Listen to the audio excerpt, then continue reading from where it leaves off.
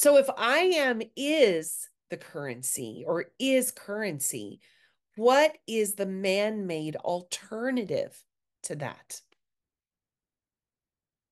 Did you hear my question?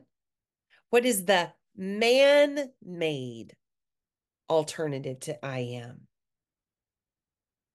Not just man-made like dollars, or we mine copper and make pennies, or mine, diamonds or gold and say those have value, because all of that is man-made, right? Even if they're substances found in the earth, we still manufacture something out of them and say, this is that. This has now this value, and man assigns value to it. But what is the man-made alternative to I am as currency?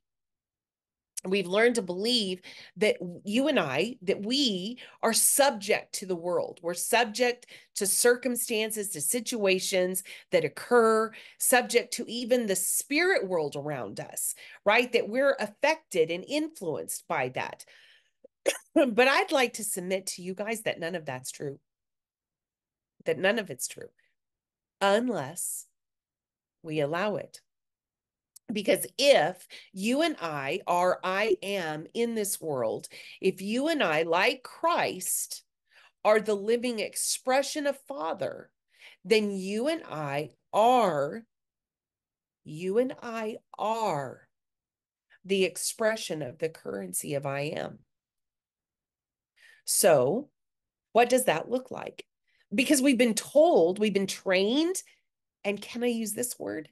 We've even been manipulated into believing a framework that is not Father, nor a framework He created.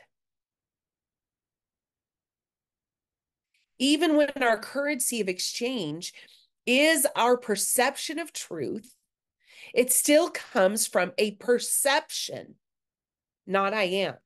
It's still a perception, not I am.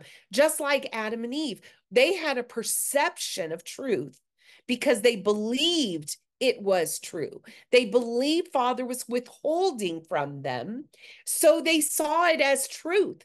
And when they saw that belief as truth, what happened? It framed their experience with Father. If they were truly made in his image according to his likeness, then they could do what they wanted when they wanted to do it. Their perception got them out of sync with Father because the choice came from a position or a place where they separated themselves and then decided this is reality.